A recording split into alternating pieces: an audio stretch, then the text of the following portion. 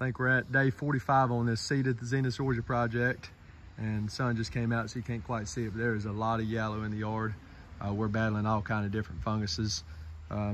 We've definitely had gray leaf spot that I put up a video about, but now we're starting to see what looks to be maybe dollar spot, but it actually looks like brown patch. So we're going to run a full rate of azoxystrobin at 32 ounces per acre and a half rate of propiconazole 41% at 16 ounces per acre.